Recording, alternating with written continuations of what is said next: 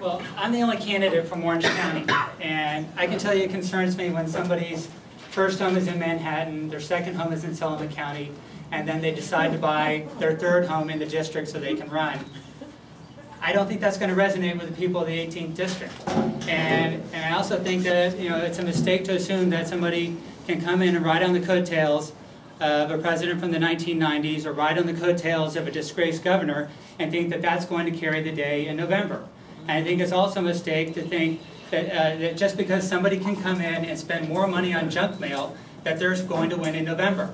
The person that's going to win in November is going to be somebody that lives here in the district, has been here for 10 years, is actually doing work for the people in the district today, not talking about somebody else's work 10 years ago, and somebody who's going to offer real solutions for people here in the 18th district. Right. And that's why we need more mayors in Congress, and that's why I'm the right mayor to go to Washington. Right.